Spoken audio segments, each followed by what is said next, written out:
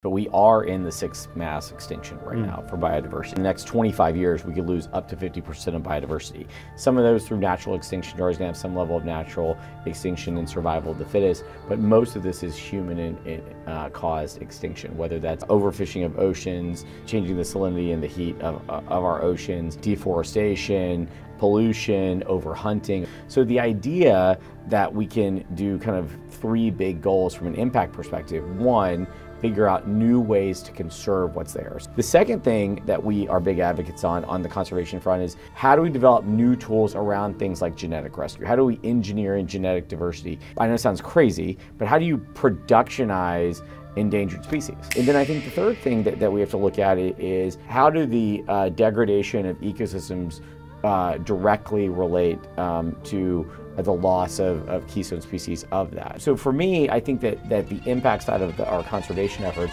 really has to hit all three of those over time.